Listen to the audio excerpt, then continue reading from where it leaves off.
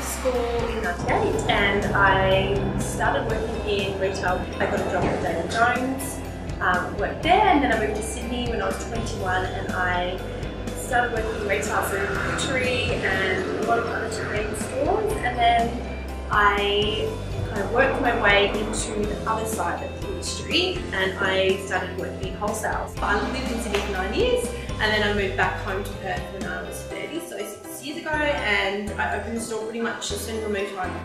I absolutely love having my own business because I have control of what I'm doing and love working for myself and not answering to anyone but myself. I sell ladies fashion at the archives. I sell shoes, accessories, handbags, and then a whole range of denim, t-shirts, anything basically to do with fashion. I also own the Archive Home, which is directly next door to the fashion store, and I do buying for all different gift and homewares, all Australian brands. Pop on down to Fremantle and come and see the stores and have a shop.